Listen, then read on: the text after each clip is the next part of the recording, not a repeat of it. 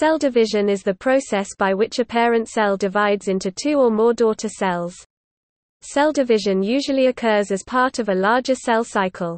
In eukaryotes, there are two distinct types of cell division: a vegetative division, whereby each daughter cell is genetically identical to the parent cell, mitosis, and a reproductive cell division, whereby the number of chromosomes in the daughter cells is reduced by half to produce haploid gametes, meiosis.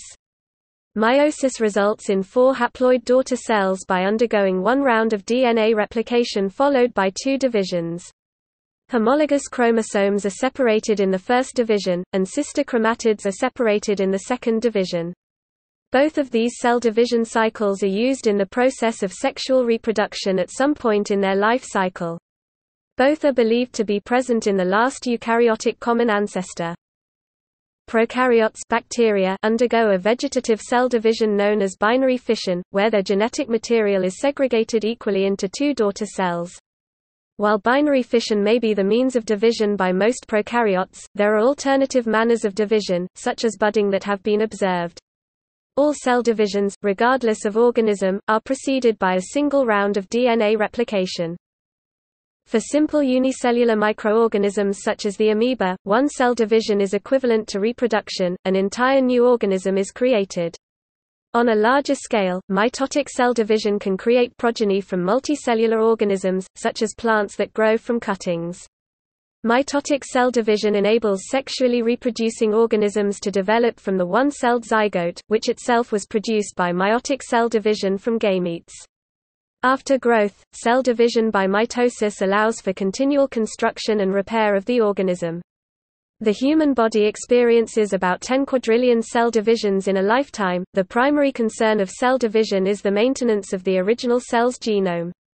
Before division can occur, the genomic information that is stored in chromosomes must be replicated, and the duplicated genome must be separated cleanly between cells.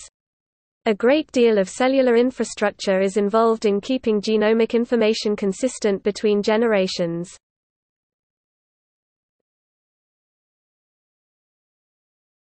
Topic: Phases of eukaryotic cell division.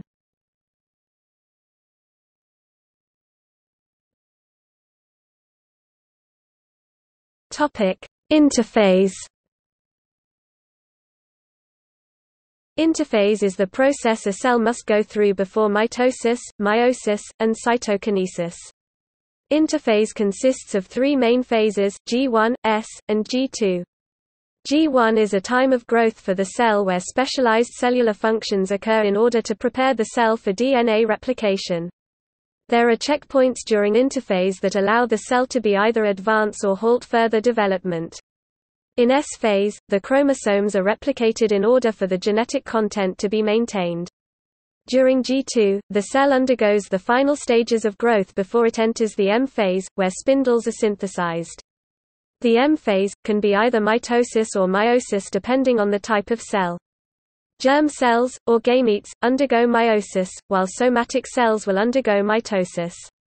After the cell proceeds successfully through the M phase, it may then undergo cell division through cytokinesis.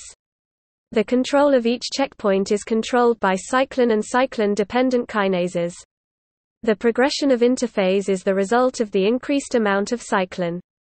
As the amount of cyclin increases, more and more cyclin-dependent kinases attach to cyclin, signaling the cell further into interphase. At the peak of the cyclin attached to the cyclin-dependent kinases, this system pushes the cell out of interphase and into the M phase, where mitosis, meiosis, and cytokinesis occur. There are 3 transition checkpoints the cell goes through before entering the M phase.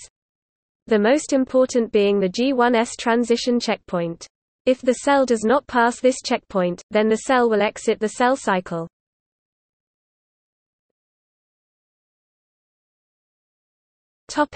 Prophase. Prophase is the first stage of division. The nuclear envelope is broken down, long strands of chromatin condense to form shorter, more visible strands called chromosomes, the nucleolus disappears, and microtubules attach to the chromosomes at the kinetochores present in the centromere. Microtubules associated with the alignment and separation of chromosomes are referred to as the spindle and spindle fibers. Chromosomes will also be visible under a microscope and will be connected at the centromere. During this condensation and alignment period in meiosis, the homologous chromosomes undergo a break in their double-stranded DNA at the same locations, followed by a recombination of the now fragmented parental DNA strands into non-parental combinations, known as crossing over. This process is evidenced to be caused in a large part by the highly conserved SPO11 protein through a mechanism similar to that seen with topoisomerase in DNA replication and transcription.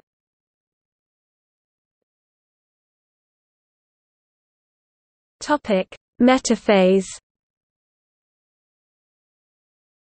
In metaphase, the centromeres of the chromosomes convene themselves on the metaphase plate or equatorial plate, an imaginary line that is equidistant from the two centrosome poles and held together by complex complexes known as cohesins.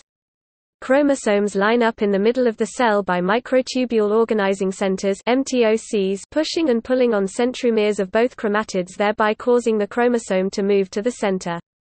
At this point the chromosomes are still condensing and are currently one step away from being the most coiled and condensed they will be, and the spindle fibers have already connected to the kinetochores.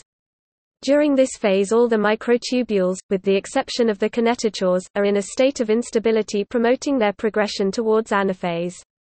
At this point, the chromosomes are ready to split into opposite poles of the cell towards the spindle to which they are connected.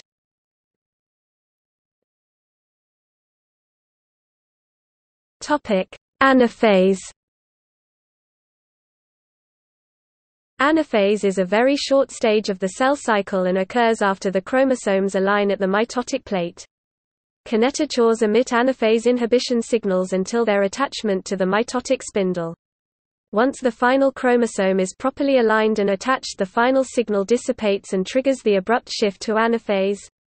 This abrupt shift is caused by the activation of the anaphase promoting complex and its function of tagging degradation of proteins important towards the metaphase-anaphase transition.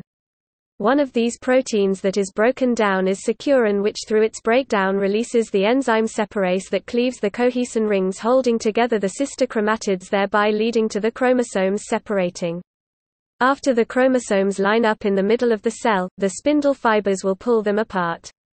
The chromosomes are split apart as the sister chromatids move to opposite sides of the cell. While the sister chromatids are being pulled apart, the cell and plasma are elongated by non-kinetochore microtubules.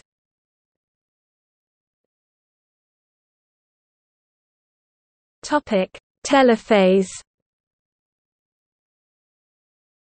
Telophase is the last stage of the cell cycle in which a cleavage furrow splits the cell's cytoplasm cytokinesis and chromatin. This occurs through the synthesis of a new nuclear envelopes that forms around the chromatin gathered at each pole and the reformation of the nucleolus as the chromosomes decondense their chromatin back to the loose state it possessed during interphase. The division of the cellular contents is not always equal and can vary by cell type, as seen with oocyte formation, where one of the four daughter cells possess the majority of the cytoplasm.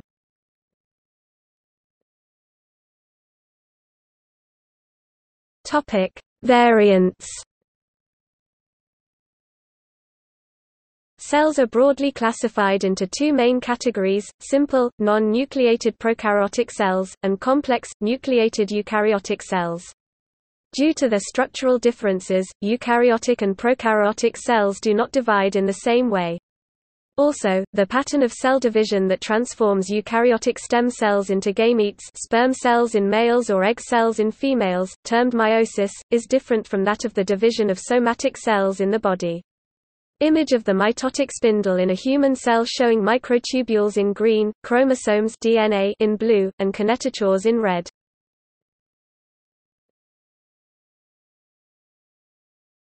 Topic: Degradation. Multicellular organisms replace worn-out cells through cell division. In some animals, however, cell division eventually halts. In humans this occurs, on average, after 52 divisions, known as the Hayflick limit.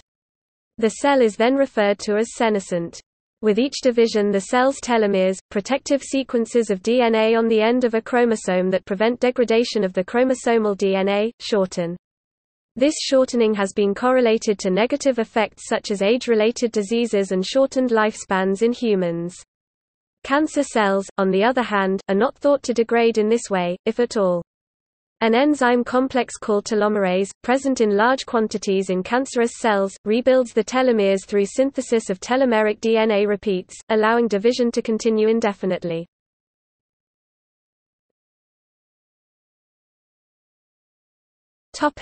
History. A cell division under microscope was first discovered by German botanist Hugo von Moll in 1835 as he worked over the green alga Cladophora glomerata. In 1943, cell division was filmed for the first time by Kurt Mitchell using a phase contrast microscope.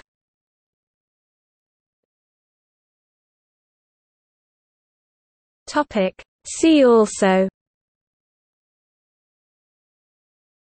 binary fission, cell growth, labile cells, cells that constantly divide, sclerokinesis.